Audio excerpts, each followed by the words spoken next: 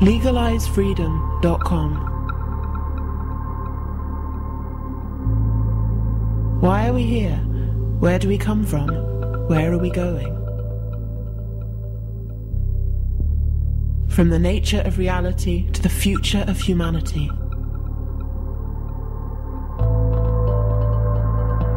Beyond politics, poverty and war.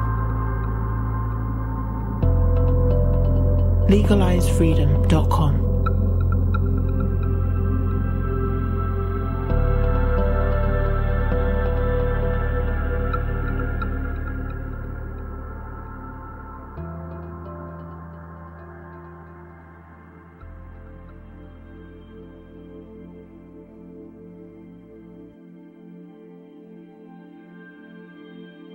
Greetings and welcome once again to LegalizeFreedom.com.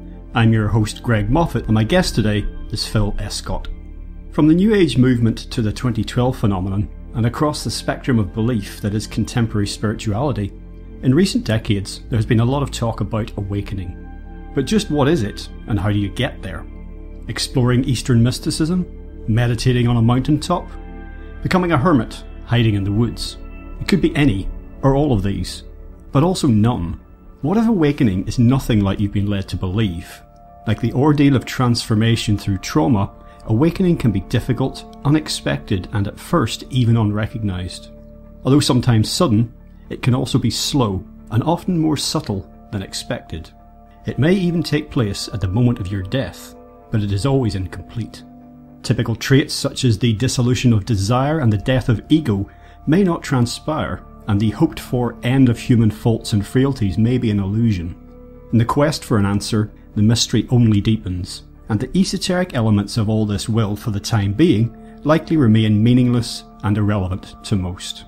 We remain prisoners to fear and resistance, unwilling to grasp the vast totality of that which is always there. But in the end, whatever the truth, should such a thing exist, the fact that you are a sense organ of the infinite and that the universe is waking up through you remains undimmed. Hello and welcome, Phil, and thank you so much for joining us again on LegalizeFreedom.com. It's a pleasure to be asked back, Greg. Thank you very much. Phil, today we're doing something of a follow-up to a previous interview that you and I did. During that we discussed a book that you'd published called Arthritis, the Best Thing That Ever Happened to Me. The title itself quite intriguing. It took us into a lot of very interesting areas about wellness and health, both body and mind. And towards the end of that interview, we started to touch upon the idea of exploring the mind-body connection a little bit further with regard to the idea of an awakening, which meant for many people is a spiritual thing of some dimension or other. And there's a lot more really we can explore in that. So before we get started today, just tell listeners who are coming to this for the first time and they don't know, just a little bit about who you are, what you've done and your work, and then just get us started by talking about your experience of awakening, what it has meant to you, or just your general thoughts on its significance. Sure. Well, I'm a drummer and a writer. I've done a lot of writing for different sort of health and mountain bike magazines over the years, that kind of thing. I ran a gym.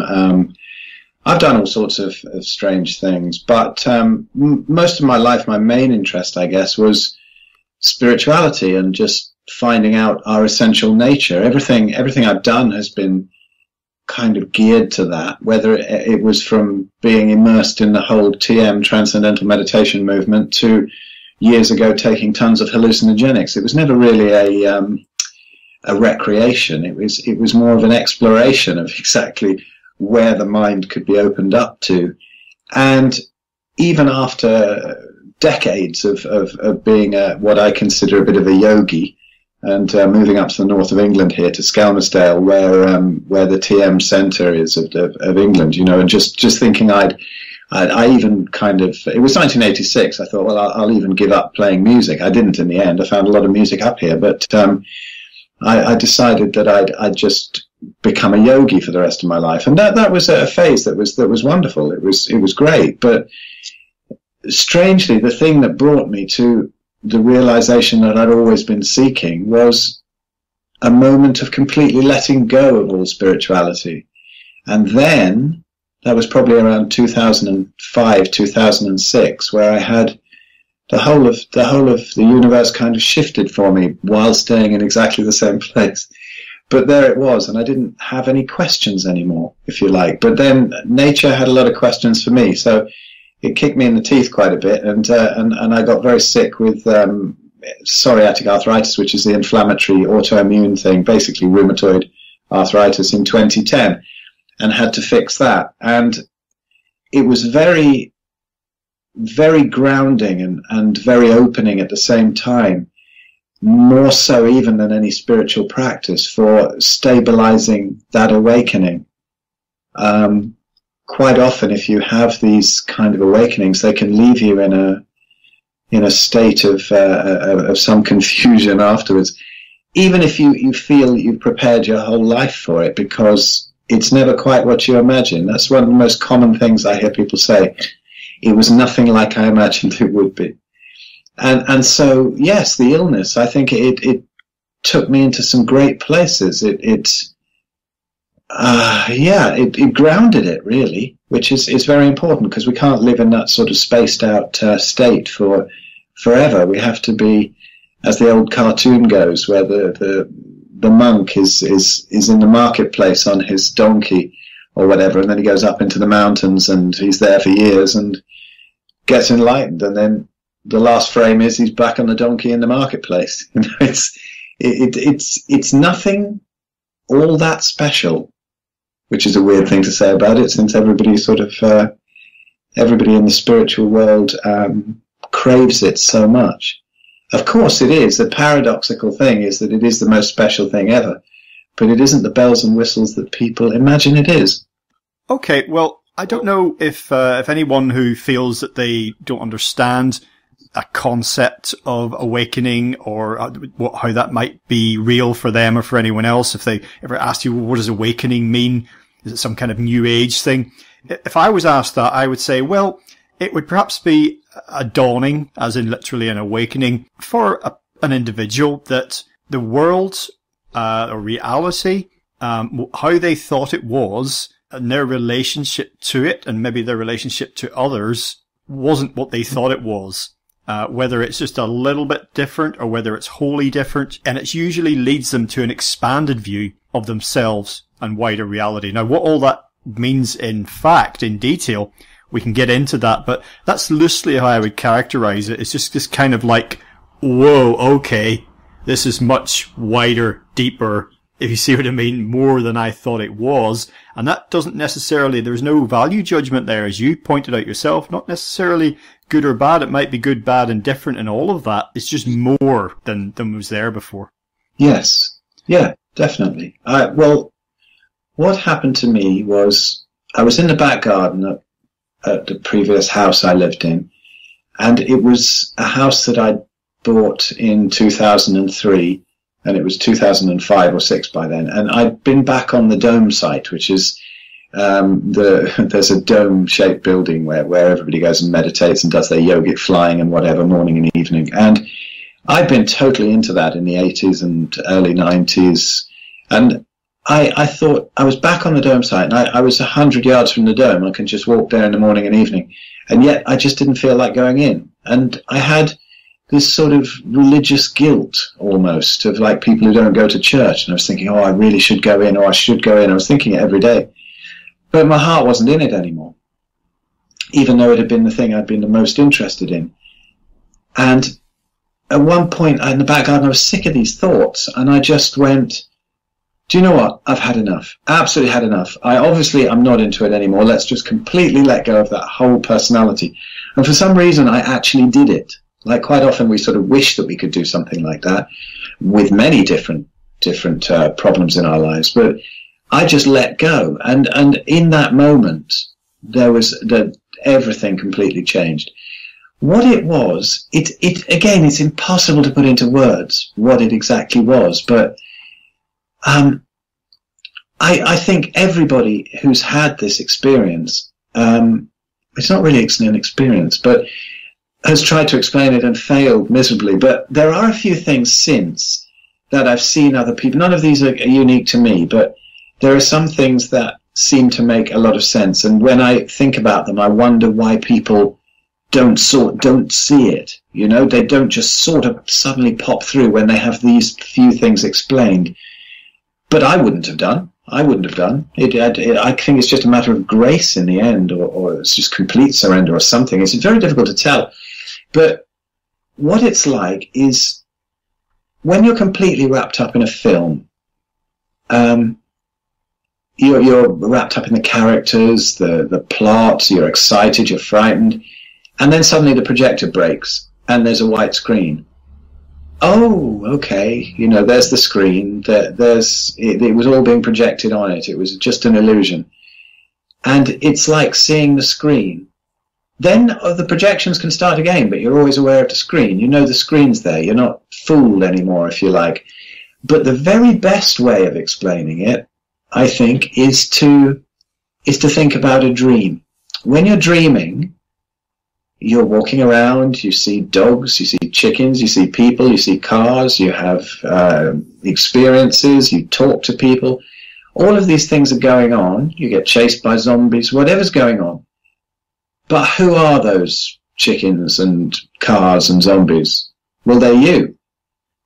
They're all in the dream state, and they're you, although you're reacting to them at the same time. Well, when you can realize that, as in lucid dreaming, which I think after these awakenings becomes very common.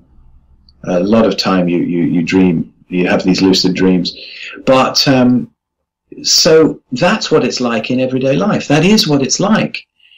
It's not so much that it's all your personal imagination. In fact, there's some illusion that it's actually possible for a human being to wake up. I don't think it is. It doesn't work like that. That's the misconception that spiritual people have, always striving for an awakening. It's not like that. It's like the universe kind of wakes up through you.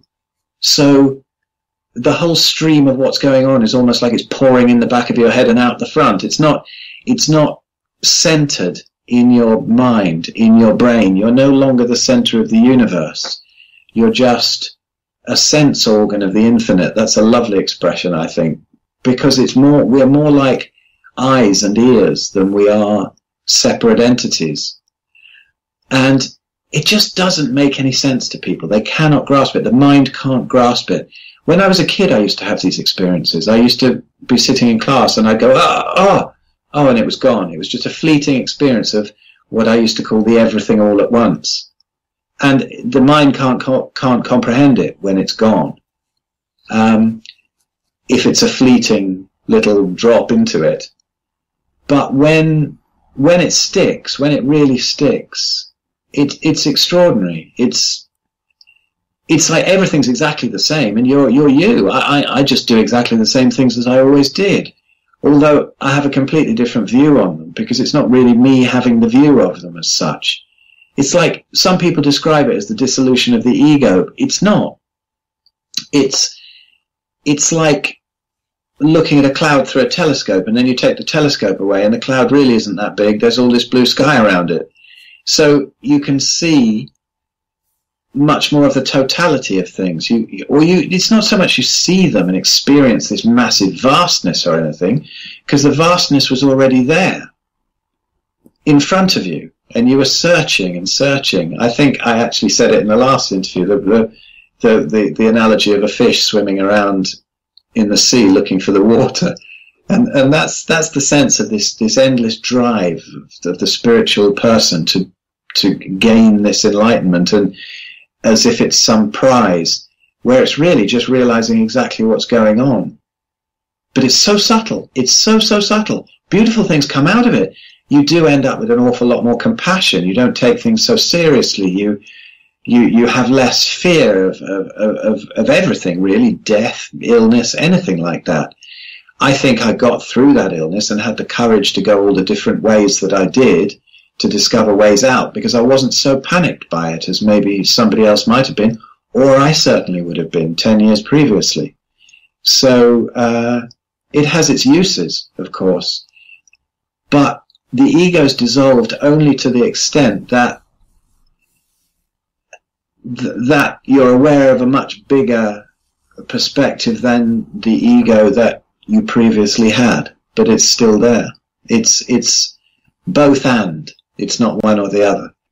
Two things popped into my head there. One is like this idea of this larger reality, if you want to put it like that, always being there, recalls Huxley's reducing valve. You know, the idea that the form of consciousness that we experience most of the time is deliberately, whatever that implies, limited. Otherwise, if we were exposed to this everything all at once, it would be utterly overwhelming. But that doesn't mean it's not there.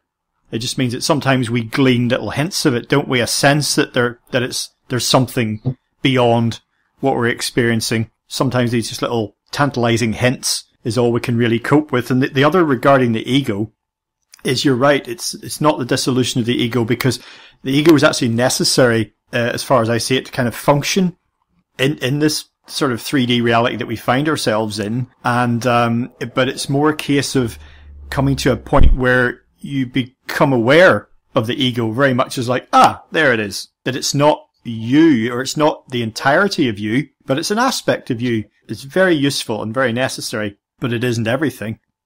Yes. I like that Huxley thing. It's true. If you have a brush with it, sometimes it can seem like a frightening thing, which is why people resist and maybe step back. I took an awful lot of hallucinogenics back in sort of 1979, 1980. That's the only time I did them. But I did an awful lot, you know, like a huge mushroom season in Wales with 900 a day and that kind of thing. And previous to that, I'd had one completely beautiful God experience on LSD, and then the second trip was a bad one. And after that, it was, even though I went into the experiments with it, it was teetering a bit. I kept resisting. I wasn't surrendering. And this ingrained the lesson, the ability to resist everything. To hypochondria's resistance. You know, you're always worried about your health. You're resisting. Oh God, I've got this twinge. I've got this, instead of, oh good, interesting twinge. What's that telling me about my emotions? Because the body's an instrument panel, the mind-body connection. So we panic, we freak out. Oh, I've got this thing, I've got that thing. And I spent my whole life like that. And I believe it was the root cause of the autoimmunity. It was the resisting awakenings, if you like. And what Huxley's going on about there, I think, is that if people are shown it, it's not that it's exactly overwhelming in itself, it's that they are overwhelmed by it. Because the ego, when we get so used to living in that tiny room, we become like somebody institutionalized in a prison. They get scared of being released. And it can be a huge, overwhelming experience if you don't completely surrender into it. If you completely surrender into it, it's the most natural thing in the world. It's almost like there are these traps set around it. These traps of either fear or even bliss. Because I think a lot of people get wrapped up in the bliss and they say, I had this beautiful, blissful meditation. Oh, it was wonderful. It was, and then you get these spiritual people who are obsessed with the bliss and the experience, and this happened, and I had this great experience of the universe, and I saw Krishna, and all of this sort of thing. Well, to me, one of those great masters, Nisargadatta or something, I think, once said, well, is it still there? Well, it wasn't that then, was it? You know, the thing that they're looking for is something that's there all the time, has been there all the time, and always will be there, because it's our essential nature. And then it becomes almost... There's a waking down movement in the States called Waking Down.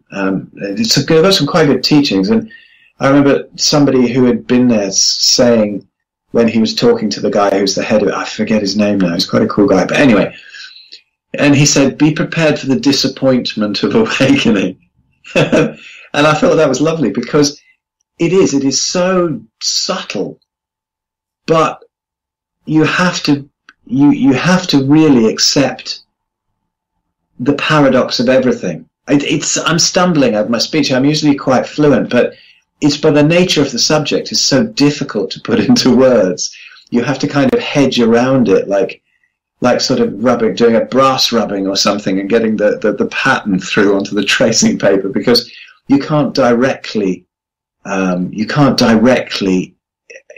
explain what it is. You can kind of explain what it isn't. Well, it isn't all those things. It isn't anything to be frightened of. It isn't anything that you should not surrender into because you're not ready for, or you're going to burn in the fires of hell or something, which is many experiences I went through were like that. Oh, I can't. Oh, God, what's going to happen? Am I ready for it? Oh, no.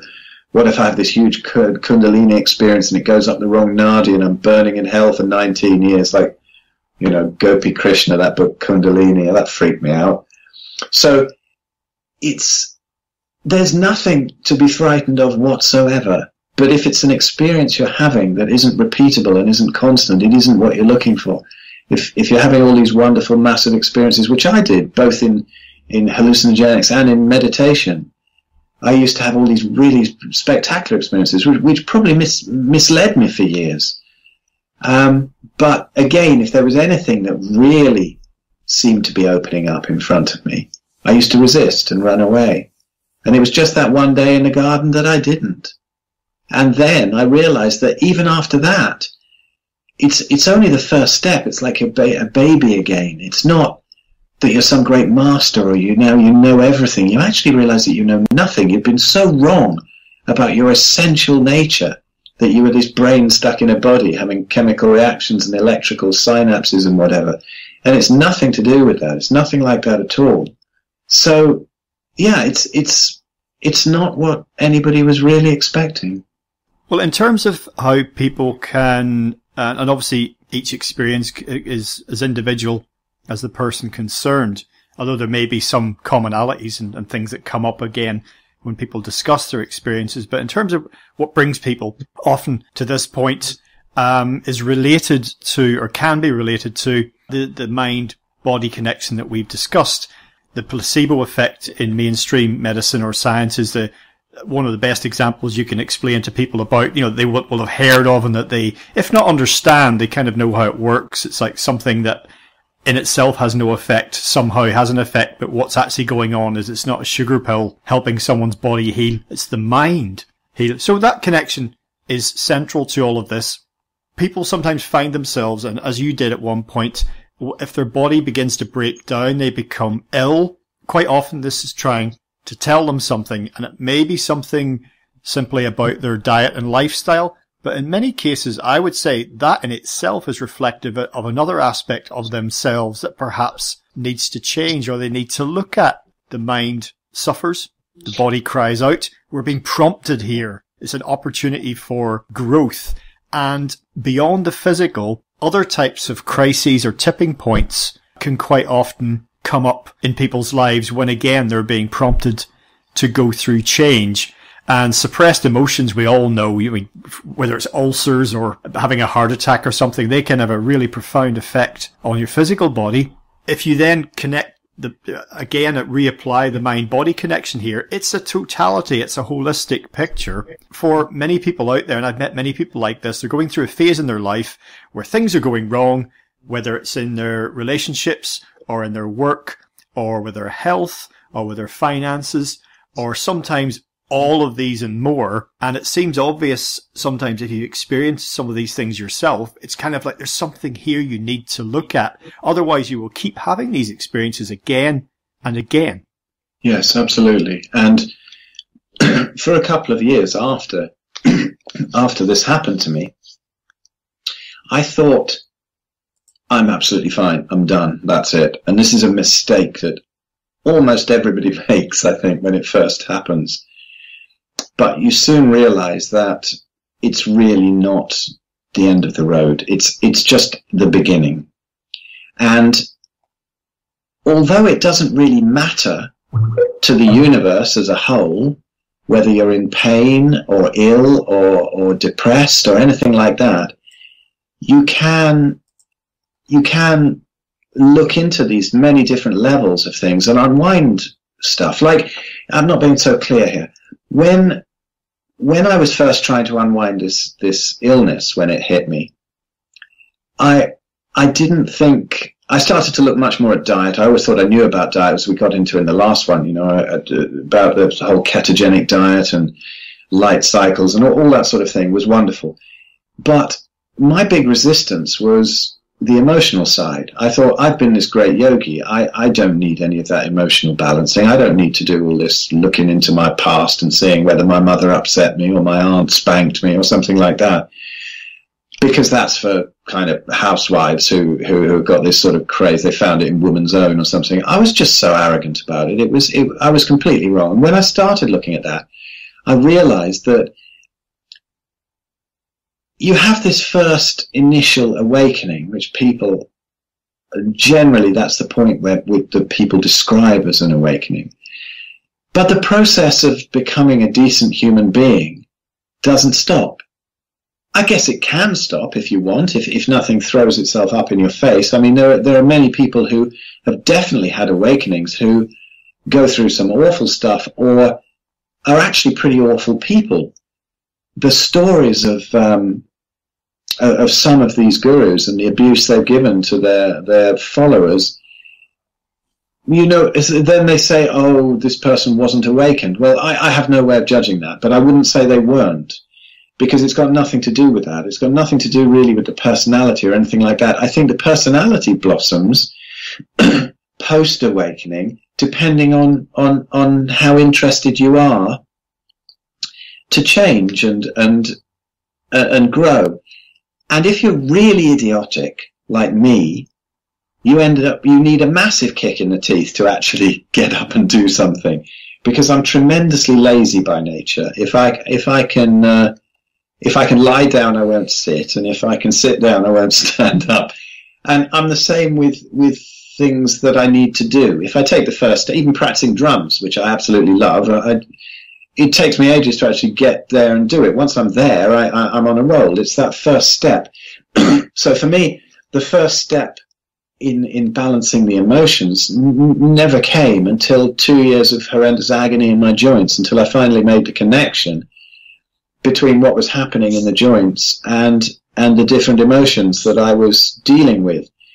And there were a lot of things, sort of character flaws, stresses from the past, relationship problems, not with my partner, but with my mother, who we were living with.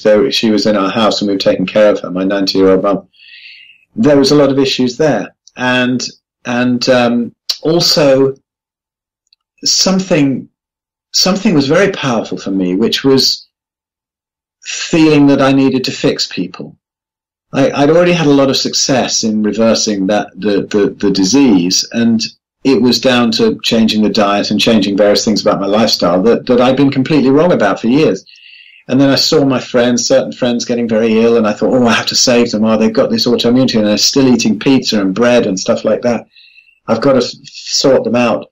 Well, it was funny. I started to unwind all these things that were niggling me with techniques like EFT, emotional freedom technique, Byron Katie's, the work. That's wonderful. And one day I was upstairs and I'd been really, really working on this whole thing about having to save people. And suddenly, something which might seem tremendously obvious to somebody else, but their things would seem tremendously obvious to me. We all have our blind spots. I suddenly realized it's none of my business. Such a simple concept. It's really none of my business to save anybody. If they ask, I'm happy to help them out and give them lots of advice. If they don't ask, they're obviously not interested. And it was weird. It was like the tiniest things can trigger the most extraordinary breakthroughs. And I lay on the bed after that. It was 3 hours of complete bliss that this stress had shifted. I could feel the body just breathing a sigh of relief. And after that was another, I suppose you could call that another awakening, not directly just because of not fixing people, but just because the heart opened. I think people say that after these awakenings, there's some point where it stabilizes and the heart opens. And it did become that. I kind of fell in love with the whole world. And now I still do exactly the same thing. To somebody who was looking at my Facebook page, for example, I'm always banging on about this or that and answering people and discussing with it and having arguments with people. But it doesn't stress me out. I don't really care. I realize that it's just I am part of the computer that is the universe, and so is the person I'm conversing with, whether in person or online. And it doesn't really matter. It doesn't matter. I only do things because my heart tells me to do them. I don't do it because I think I need to save somebody. I talk about these things because it occurs to me, it goes in my head, and I think, oh, I'll put that out there. That might be useful for somebody. And if it is, it is. If it isn't, it isn't. But I want to express it, so I do it. And this brings me to another misconception about awakening, that we lose desire. Desire is great. Desire, it shows us our path in life. If we go with our desires, we end up doing what we're supposed to be doing on this planet, in this incarnation. And it's like that little chip in the computer has fixed itself so it can now work smoothly. So yeah, desire is the clue. You go with your desires. They're there for a reason. No need to stamp them out. I think, religion always says, we must stamp desire out. We must stamp this out. It's the wrong thing. Somebody's probably had an awakening experience in the past, and they told them over many Chinese whispers, over many centuries, that they don't have the same level of desire as they used to. So now they think desire must be stamped out. It isn't. You still have the desire. It's not just a manic thing. You think, oh, I'd quite like this to happen, and so you put your focus on it. If it happens, it's great. If it doesn't happen, that's also great. You accept that too, because you can never tell how the universe is going to work out. You really can't. You can hope and you can put the desire out, but if it doesn't work out that way, it's absolutely fine too. And this takes away an enormous amount of stress. It takes away a huge amount of stress on the body. If you can get to that state where it just doesn't matter so much what happens. Then people say, oh, well, you'll never do anything. You'll just be complacent. You'll just sit around. Well, if that's what you want to do and you want to wear a loincloth and sit up in the Himalayas, great, go for it. But most people don't. I think there's a huge epidemic, a domino effect, a popcorn popping effect of people waking up these days. And it's widespread. It's in all society. It's not just people sitting up on hills wearing loincloths. It's surprising people have had these awakenings, and they might be businessmen, bankers, they could be sportsmen, they could be anything. There is nothing that stereotypes an awakened person. We've come to believe that there is, so we try and be like that bearded, long-haired Indian, sitting on the chair up in front of everybody else next to a bowl of flowers.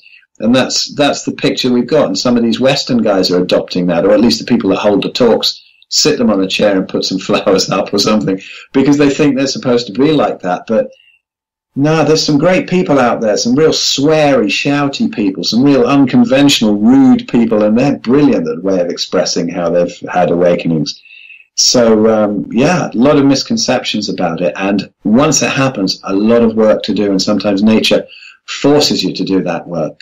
It can be amplified, I think, after an awakening. It can be actually more uncomfortable than if you hadn't.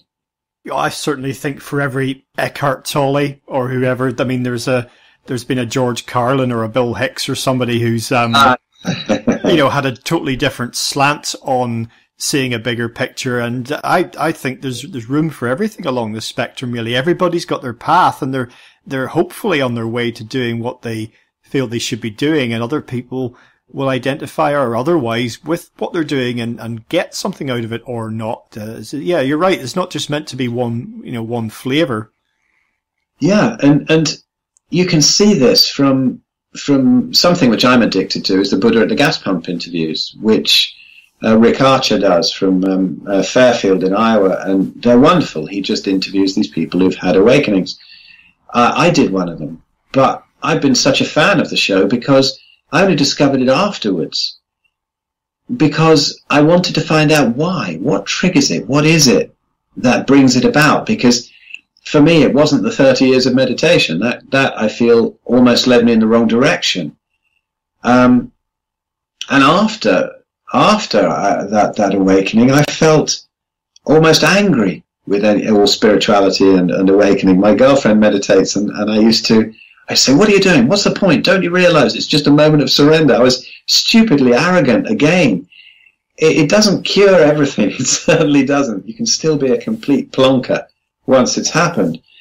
And so, I searched down all those routes.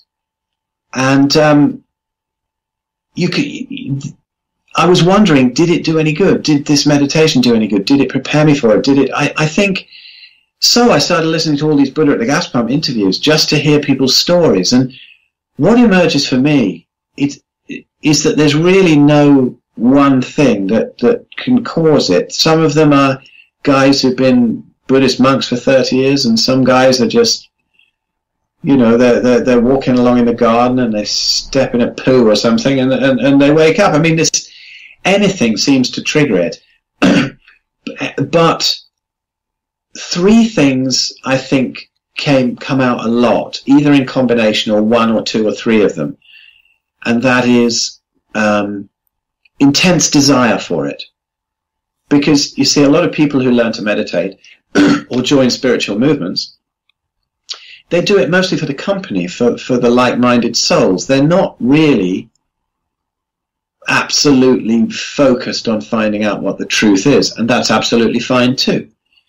But the people who seem to have these awakenings are the ones who are absolutely fascinated and one-pointed through whatever they do, of always considering what it is. What is this that's going on here? That's the first thing, is the one-pointedness, the burning desire for it. And the second thing is suffering. That seems to either come afterwards or come before and trigger the awakening, or the stabilization of the awakening. It's very common for people to go through these dark nights of the soul, or the body, or both. And the third thing is surrender. Whether it's just surrendering to the absolute, surrendering to some kind of deity that they feel that they believe in, or surrendering to an illness, like it was with me, really. There was more than one level of surrender. It wasn't just that time in the back garden of letting go of being a conventional yogi. It was letting go of all kinds of things, the surrender into just life, the fact that every moment is spiritual practice. It's arrogant of us to say that sitting in lotus and chanting a mantra is any more spiritual than sitting on the bog and having a dump.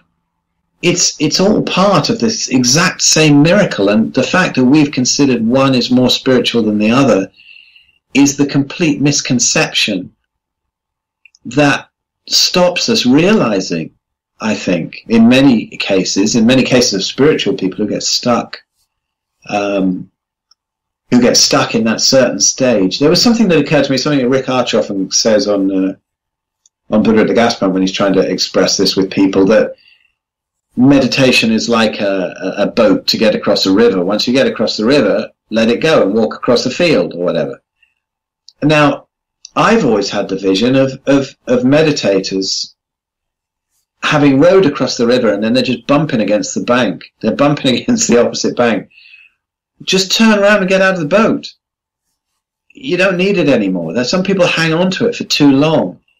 And like playing scales on a piano, eventually you've got to play some tunes. You've got to want to play a symphony. You don't want to just be playing scales all your life. But then one really wise, astute guy on Buddha at the Gas Pump, I forget who it was, when Rick mentioned that, he said, yeah, but what you wanted was on the other bank all along anyway. And I think that was beautiful, because it really was. You realise, I suppose, when you've walked across a field and then taken a boat and then got out and then banged against the other bank for a bit and then got out and walked across the other field, it's all the same thing anyway. It always was. But it doesn't matter. It's not like I'm complaining that there's anything wrong with spirituality, because the computer is working exactly as it should. And I don't know whether everybody should be awoken. Well, they shouldn't be. I don't see that there's a lot of difference between somebody who's awakened and somebody who isn't. When you think of all the miracles that go on with the mind and the human body and the planet and our emotions and relationships, just to realize that everything is all one organism and it's all going on at once is not really a massive step. It's really a very small step beyond what everybody's doing. So it almost becomes taboo talking about awakenings, because they go, who do you think you are? You'll find that a lot. I can't mention it to many people who are spiritually minded or in the TM movement, because they just get angry. You get a reaction of, who the hell do you think you are? How could this happen to you? You haven't done enough meditation. All this sort of thing. Well, that's because I think a misconception of what it is. Because it's when it happens, it wipes away all the spiritual ego. I was never very bad with it, but I used to often classify, I'm a meditator and this person isn't. But now, I don't see any difference between somebody who's a meditator and somebody who isn't, like seeing the difference between someone who's black or white, or somebody who's French or Spanish. It's nonsense. It's proper nonsense. It's just labels that we put on ourselves. Once you see that it's all part of the same organism, such things become absolute lunacy. And so you can talk about it because it isn't such a great attainment that people would ever need to think, who the hell do you think you are? But people still think that anyway, because they don't have a concept of what it is. But it's lovely because it takes it away. Right. And nowadays, I would much rather be with somebody who is primarily just has a great non-serious vision of life and has a tremendous sense of humor, than somebody who is all into reading the Bhagavad Gita and the Upanishads and sitting and meditating 12 hours a day. I can't really identify with that spiritual mentality anymore, because what I discovered was nothing to do with what I thought it was when I was one of those spiritual guys who read the Upanishads all day. So now, yeah, I'd rather just joke and talk about nonsense and have these great experiences, and you can get caught up in them again. You can get caught up in the world, but it isn't as serious as it was before. And underlying it always is the knowledge that whoever it is that you're standing in front of and joking with, or even disapproving of, they're just you. They're just part of you, not personally, but part of the whole computer. And there's no more looking down on people. There's no more arrogance. There's no more of anything like that. The character, the personality might still suggest that there is, because it's like stopping the engines on a ship. It doesn't stop straight away. Things sort of bend over the years, and you have the same thoughts. You have everything the same as before, really. It's just in a completely different context, in a wider context. Was it, I think Papaji or once said, somebody said, do you have the same thoughts as you had before your awakening? And he said, yes, of course I do. I just don't believe them anymore. And that's what it's like. Yeah, exactly. And I think that echoes what I was saying at the start, really, about a wider picture of something, whether it's a totality of reality or whether just your own ego, about just almost zooming out a little bit and seeing things a bit more accurately, you know, as how they really are, just an expanded view. And I think also part of what you've just been saying made me reflect on, you know, you had your experience with illness and being pushed to the brink more than once. And I said how important that can be as an indicator to people that there's something that they need to look at within themselves. But for every Eckhart Tolle someone like him who was pushed to the brink, to the end of his tether, to the point of taking his own life before he popped through to like something that ultimately was much better for him as an individual. Or on the other hand, someone like David Icke, who, for example, was kind of cruising along with a mainstream materially successful life. Everything seemed to be going tickety-boo, apart from his arthritis, I would just throw in, ironically. And then suddenly he goes into some form of awakening and his life is plunged into hell. You know, yeah. This is what makes me laugh about, you know, people sort of, and as always, I'm not pro or anti Icke here. I'm just using him as an example. People, oh yeah, Ike's doing it for the money. What a charlatan sort of thing. If he was doing it for the money, he'd have been much better sticking as a sports commentator and TV presenter. You know, he'd have done a lot better as he was doing. But the point of these couple of characters was just the drama of it all, the tipping point of it all. And I notice, I've certainly come to know quite a few people, and their experience of, if we want to keep using the term awakening, has been very incremental and gradual, or very gentle, or very simple, certainly very non-violent, and it hasn't involved stress on their mind or body. It might have been one day they just spent 2 minutes longer looking at a flower longer than they had any other day, and suddenly they realise something. Or it's been a lifelong thing of just a very gradual opening up to something more expansive. Look, personally, I will just say I've always felt like I had a view of reality that when I was growing up felt very much askance, at odds with a lot of people around me. I've never really changed that. It's just gradually expanded, and I've never gone through any serious trauma, really, of any type, to be quite honest. I haven't. Physical, mental, emotional. I've had my moments, but nothing that I can really say was like, oh my God, what an episode. But I just feel a gradual unfolding of a bigger picture. And I've noticed that a lot of other people who've undergone different types of awakenings, whether very dramatic or whether gradual, are also coming to the same types of realizations. So from my own personal experience, I'm almost like, if I did some kind of awakening, I don't know, maybe I did it in a former life or something, because I don't feel that I've actually had to really pay any sort of a price for a worldview that I feel comfortable in, if you see what I mean. I don't know if I can put that. I don't feel like I'm trying to get anywhere. I never have felt like I was trying to get anywhere, just to perhaps understand things a bit more, but I never lost any sleep over it. I don't know if that makes any sense to you. Yeah, it makes perfect sense. And I think that people who have these slow, gradual awakenings are probably basically far, far less of an idiot than I was. It's a natural process. It is to gradually awaken. But I think for me, I've always been a person of extremes, and so that's been reflected in everything. I'm just that type of computer chip in the whole computer, and I accept that, and I'm fine with it. I have times of gradual stuff where I look back a year. It's like you said when we were talking about preparing for this interview, and he said, and you said about look back at stuff that you might have changed in. So I listened to that interview, and there were a couple of things that have changed or matured, and my perception of things is very different. Although I haven't had any massive great leap of consciousness in between then and now. But if I look back and focus on then, I know that a lot of my insights have refined a lot or changed a lot since then. There's a law of diminishing returns. I think I went through a massive amount of change, so it is very gradual now. There's nothing that I said in the last interview that I would disagree with, but just very subtly I can see how I can see deeper into things now, and that you don't really notice, and that's probably natural, how it's supposed to happen. But sometimes there are these big leaps as well. You see, I never sort of quantify, have I had more of an awakening than somebody else? I mean, this is an absolutely ridiculous thought to have, because it's nothing to do with that. It's to do with the whole computer working as one.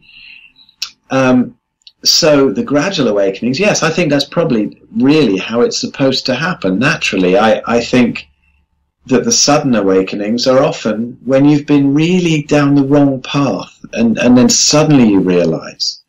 It's like when you go down, you've gone 50 miles the wrong way down the motorway. You really feel it more than going 50 miles in the right direction when you realize how far you've gone.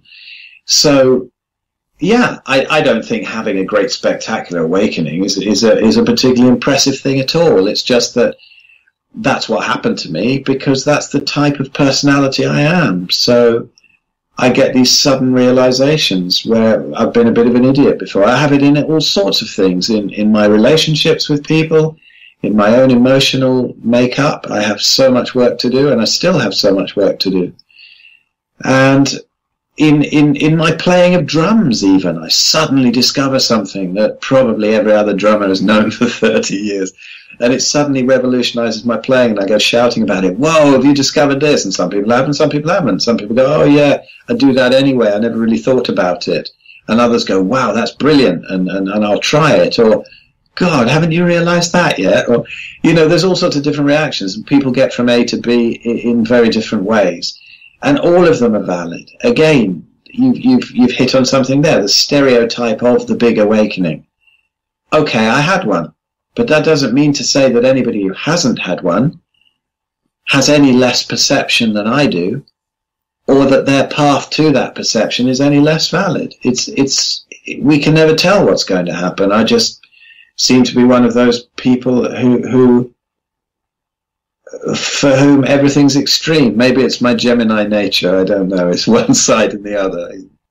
Taking into account, and to some extent, despite a lot of what we've said so far about the role of illness in awakening or in pointing to areas in our lives that need attention, the mainstream perspective, generally speaking, is to obviously be at war with disease, even to the point of demonizing disease. Now, there's some terrible diseases out there of the body and of the mind, and we will all know, if we as individuals haven't suffered from one ourselves, we may well do. We'll certainly know people close to us and to some extent who have. And it may cost them their sanity or indeed their lives with, with things like cancer, for example. So when you're in the midst of all that, personally, whether it's yourself or whether it's, friends, relatives, loved ones, it can be quite a maelstrom of emotions and all sorts of things coming up. Never mind physically trying to deal with it. Can we get through this? What does it mean if it looks like the end of someone's existence? A lot of stuff to deal with there. So I'm trying to just set that aside and think about our collective response to these things. And I always had a little bit of, how can I put it? I'd always have a little bit of concern when I would see, from the earliest I can remember, campaigns against epidemic illnesses, and cancer, for example, on the increase has been for a long time now. And a lot of people point to environmental factors, particularly diet, other similar things, that, the sort of the great soup of toxins that we live in these days. And every time I see a campaign against cancer, some kind of new awareness thing or a particular type of cancer, and what they're basically saying, what it boils down to quite often is fuck cancer. And of course you'll see fuck cancer memes on social media. And maybe I've just got the luxury of being able to reflect on this without being directly affected. But I'm thinking, well, the cancer, and I'd love to hear your thoughts on this, the cancer is part of you, actually.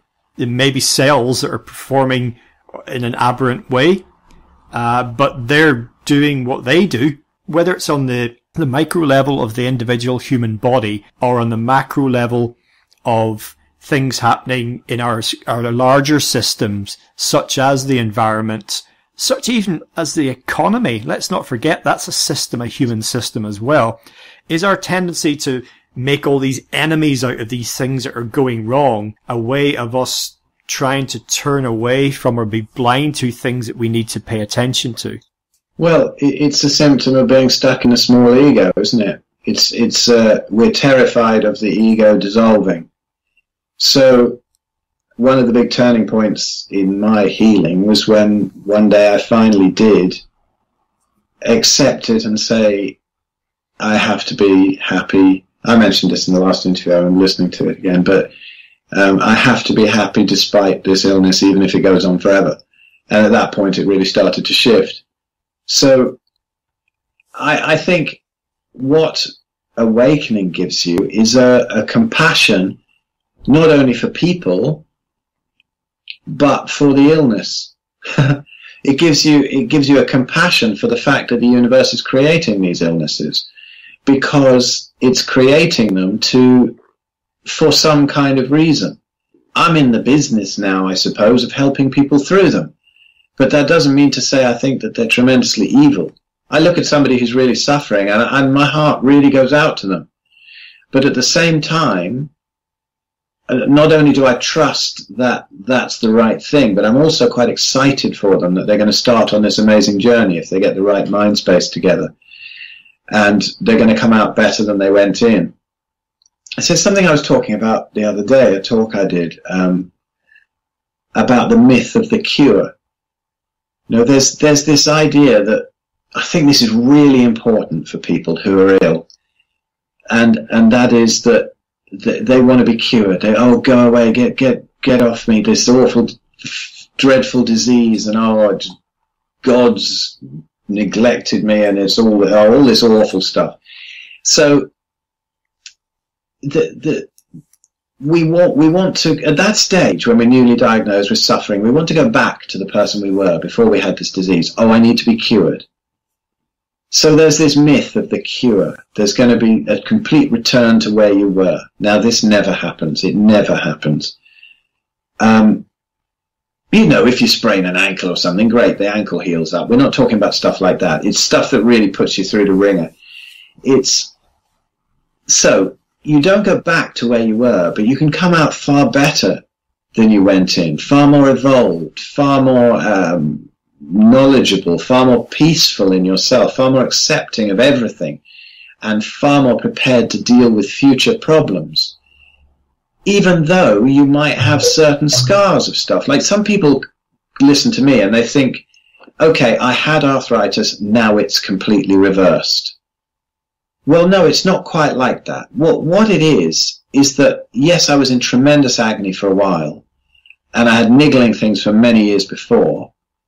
So I brought them down. I brought all the symptoms down massively to 10% or 5% of what they were, with diet, cold thermogenesis, lifestyle tweaks, getting rid of Wi-Fi, artificial light, all these environmental things.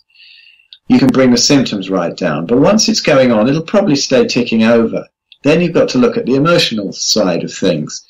And the body is a great map for the emotions. So, for example, when I figured out problems with my mum and whatever, the ankle's completely healed up. And then another thing that was going on with me, the wrist healed up. Now, that's been niggling me since early 90s. It was never actually properly diagnosed, but I can see trends that went back to then. And all these things that happen. So now there are parts of my body that are better than when I was 20. There's a left knee that's still swollen because the synovial membrane got stretched and there's more fluid able to be in that knee than there was. I don't know if it'll ever look right again. Maybe it will. It doesn't bother me. It doesn't hurt anymore. It sort of tingles if I eat the wrong thing, but it doesn't bother me. But there's definitely some joint damage there. Although other joints that were much worse have completely gone back to normal, which is supposed to be impossible. So yes, it's not a cure as such. It's an ongoing process. And I don't know, one day maybe a kidney will explode or something, and then I'll have to deal with that. And maybe I'll end up with one kidney and a far better kidney on the other side. I don't know. You know, you never know what's going to happen. But they're all lessons. They're all so welcome when they come. After you've had a few and seen where they take you. I look at my knee now, and I used to think that's gruesome, that's disgusting, doesn't that look awful?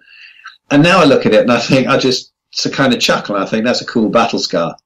And actually, I'm pretty sure I know what it relates to now. I've always had a very easy life financially, and knees are to do with moving forward in life. And I'm at the moment now where, you know, I'm 54 years old, and 55 actually. I can hardly count anymore. And I have a young family of an 8-year-old and a 2-year-old, and the money that I had has run out, and so now I've got to figure out what to do in life. And there's a big crossroads here.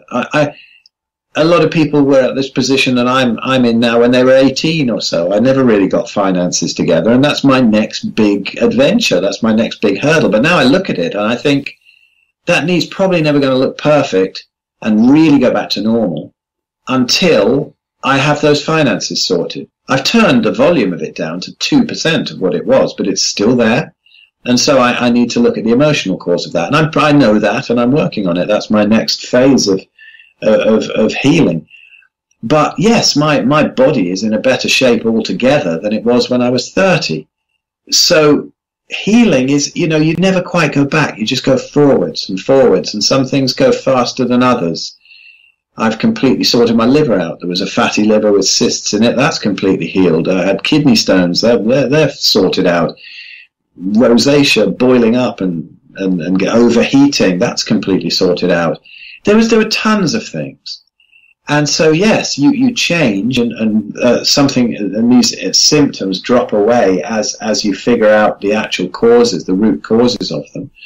And taking it down with the lifestyle changes to a level where you're not suicidal with the pain allows you to listen to that. But to be honest, I could have listened. If I'd have been a little bit brighter, I could have listened to all of this when I was 30, when the whispers were there just a little bit. But I didn't listen, because often we don't until we're in screaming agony, because we're not taught that way. We don't have a shaman in the village that we can go to and say, I've got this little tingle in my knee and I had a bit of a bad dream about a mongoose eating my eyeball or something. And he'll interpret that and work with you. But in our culture, you go to the doctor and you say that, you're liable to get dragged off to a loony bin or something, or at least thrown out and told to come back when your leg's hanging off. So we're not taught to think in that way. But now I do think in that way. If I get a little niggle, I really listen to it and I'm excited. I'm not worried. I don't sort of get a pain and think, oh, I've got cancer, like I did before. This fear of this awful disease that's been built up to be this dreadful thing, fuck cancer, like you say. So it's not a fear anymore. It's a lovely instrument panel that you can get used to. So this is the myth of the cure. You're not going to cure. You're not going to get cured. You're going to move forward. You might be even better. But don't think of going back. People always pine for the past. You got to be hope for the future, maybe, or accept the future rather, whatever that may be, and just do your best in the present to listen to what it is your body's telling you. Modern medicine will always give us something to squash the symptom, that stops that process. It takes away the magic of illness, as well as not actually curing it. Well, just a little thought that popped up there. You're mentioning being dragged off to the loony bin by medics, or sectioned as we call it in this country. There would be something for us to reflect on there in terms of mental illness or psychiatric disorders, and how many people have been stuck in a rubber room, carted off to the funny farm, when in fact something within them has been trying to awaken and change, but they've just been, the people around them, society or the establishment, didn't know how to deal with them. That's certainly something that's probably a subject for another day, but worth reflecting on. No, I think that's really relevant to me as well, because I remember seeing an article a while ago, what a shaman sees in a mental institution. And there's a guy, I forget his name, Gerson, Robert Gerson. Have a look for sometime if anybody's listening to this and they feel that they have some kind of awakening that's perhaps quite uncomfortable and they don't know what to do about it. There's a guy interviewed on Buddha at the Gas Pump, and he, since the 70s, since he had a big awakening, and he's been helping people who have had awakenings, but people have thought that they've gone mad, and he can kind of distinguish between the two, and he goes and helps them out, and helps them to realize that this is actually a very positive thing rather than some kind of mental disorder they've got. I mean, 2 weeks after I took my last massive mushroom trip, I was hitching back from Wales, and I had an experience like that in the car where it was definitely an awakening, but I completely resisted it because I was almost at a cellular level, the teetering, not quite good, not quite bad tripping had taught me how to resist everything. So I naturally freaked out. Oh my God, I'm going down the abyss again. Oh, what's happening? Oh, all of that sort of thing. And it left me with 2 years of proper psychosis, because every morning I'd wake up and it was kind of okay, and then it would creep in. Oh no, I just remembered. Oh, I'm actually insane now. Oh no. Oh yes, I've ruined myself with hallucinogenics. All of that sort of thing. And it was just a matter of not surrendering. I'm not going to be glib and say that everybody who's on antidepressants can just suddenly surrender and they'll be fine. I really don't know. That's not my business to say that. But for me, it was. I can see now that it was just really resisting. And I went to my father dragged me along to a psychiatrist, sort of Harley Street one, and he prescribed a load of medication, which I never took. I thought, well, drugs have got me in this mess. I'm not going to take any drugs to get me out. And it was with me full force for a couple of years, and for a long time after that, probably 30 years. I remember thinking at the time, this is going to come back when I'm 50 or so. But it did come back, but in the form of the arthritis, in a form that I didn't even consider, because things come from the subtle to the gross. If we don't listen to the mental aberrations, they become physical aberrations. And eventually, if we don't listen to that, we just die, because we've got to figure out, as you say, you get the same lesson over and over again, but it comes in different forms. It was exactly the same lesson, but I didn't recognize it as such in 2010 when I got ill. It was only 3 years later or so, when I was on my way out of it, that I thought, oh, hang on, this is what I thought was going to come back. back when I was 18, and I thought this is going to come back when I'm 50, even if I get rid of it, that pessimistic thought. Well, it did. But it was much more into the cellular level. It was much more gross by then. But it was all part of the same process. So yeah, the fear of the disease, it creates really the wrong environment for healing from the start. Well, with what you were just saying, or reiterating again that you'd mentioned earlier about the movement of these phenomena, in some case symptoms, from the subtle realm to the gross. If we then tie that in with what you were saying about the unity of everything, within our own bodies and within the wider reality, I think in certain circles today, there's a lot written about that, whether it's from the more out there, outre end of quantum physics through to all manner of spiritual writings. All is one. And for a lot of people, it's kind of like, yeah, I've heard it all before. Sounds lovely. So what?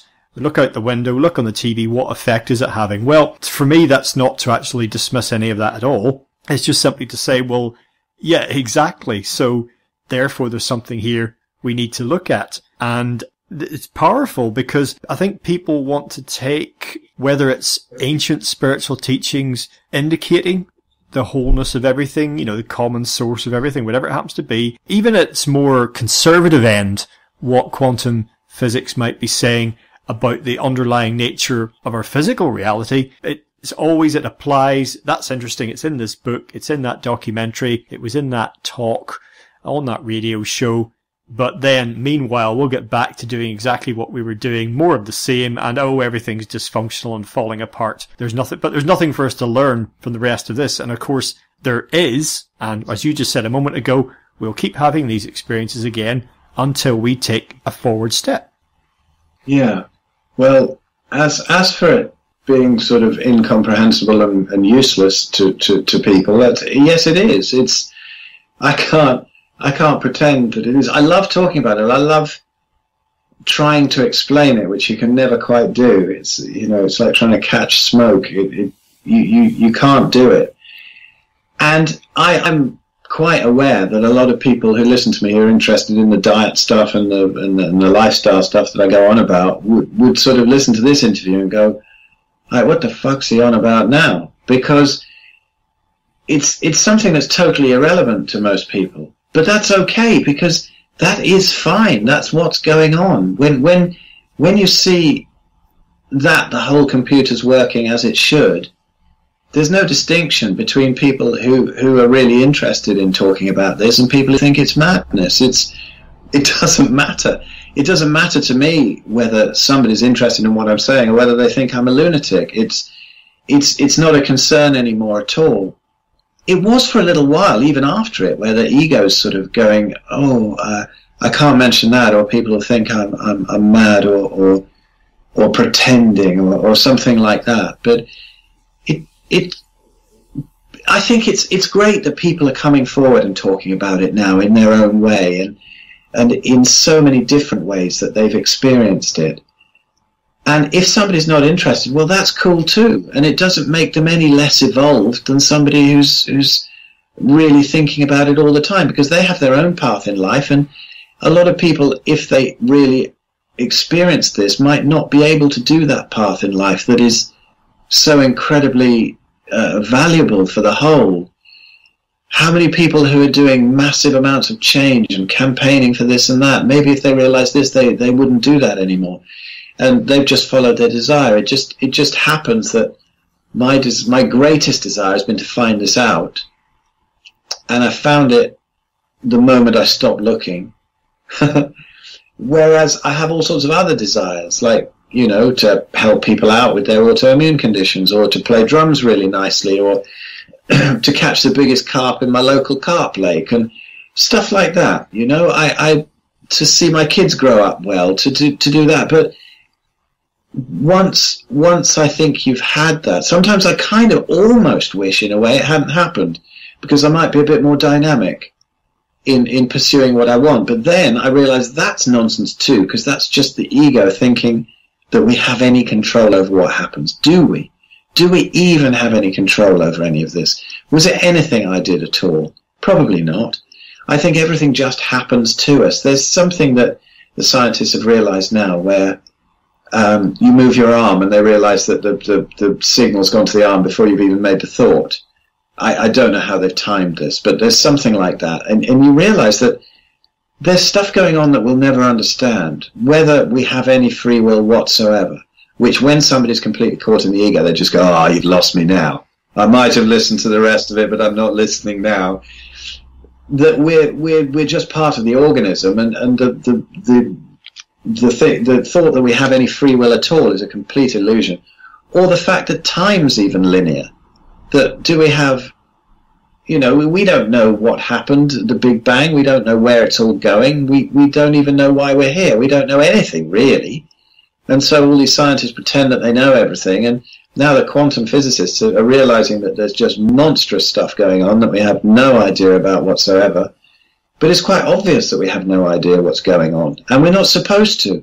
The only way that we'd know that is if we were the everything all at once. But we're not. We're just an eye or an ear or a finger. We are just the sense organs of the infinite. So there's no point worrying about the fact that we don't know everything, or thinking that we know better than somebody else, or our path in life is better than somebody else. It's not at all. It's a very humbling experience for it to happen. And yeah, most people won't be interested. It's totally irrelevant to them. But if it happens, there are some tremendous benefits, of course. Maybe not in the field of making massive amounts of money and being incredibly dynamic and having a life path, because you can't take anything particularly seriously. But if it happens, it happens. Eckhart Tolle has been rambling on about it for years, and I'm sure he's not short of a bob or two. Again, it depends on what your particular path in life is. The computer obviously had that in mind for the sense organ that's called Eckhart Tolle, and so that's absolutely perfect for him. And the person who has an awakening and never even mentions it even to their wife for the rest of their life, that's absolutely fine too. All of it is fine. So it is completely irrelevant to most people, although what they don't realize is that they are part of that whole thing all the time anyway. Yeah, whether they like it or not. And this does kind of finally give the lie to the idea of a big awakening being a destination, and you'll get there will be somewhere for you to be, and that'll be it. You finally arrived, Godhead, whatever it happens to be, with an all-seeing knowledge of the who, why, when, where, and how of life, the universe, and everything, where, as in fact, all that ever happens, if you're lucky, if you push through some barrier or other in your mind or wherever it happens to be, is that the mystery deepens.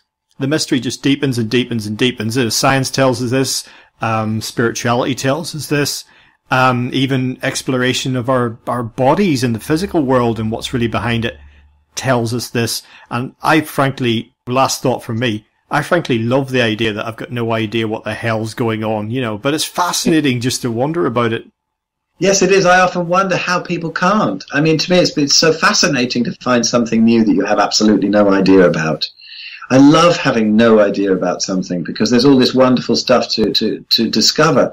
When I come across somebody who's really closed-minded, it's such a weird thing for me. I don't understand how it can happen, and it seems to happen to the people who have the narrowest fields of knowledge. They've not really taken an interest in the universe and studied anything. They've just seen what's in the paper, this and that, which again is absolutely fine because they're probably doing exactly what they're supposed to do, exactly as the computer has intended for them to do. But it's difficult with my personality to understand a concept like that of being really close-minded. People who are utterly sure on any point whatsoever. I just think that... like I said to somebody earlier on today, the one thing that I've discovered really for sure in my life is that nothing is quite what it seems. Wonderful. Well, Phil, tell folks about your website, about your book, which is still available, and in closing, anything else that you'd like to share. No, I think we've covered a lot. You asked some great questions and got some good stuff out of me that kind of surprised me too. So that it was fun. It was a lot of fun. If anybody's interested in finding out more, if anybody would like to chat about anything, I do Skype consultations from my website, which is at pureactivity.net. I'm really happy to chat to anybody. I learn an awful lot from these people who I chat to, really. I mean, they've been such an education to me. They're brilliant, their stories, as they unfold, and seeing them healing and ideas that they come back with. So that's a real privilege. The book is still available on Amazon Kindle, and there's all the links from that website at pureactivity.net. So pop in if you like, and I'll be really happy to chat. Splendid. Well, Phil, once again, thank you so much for joining us today on legalizefreedom.com. You're so welcome, Greg. Thanks for asking me again.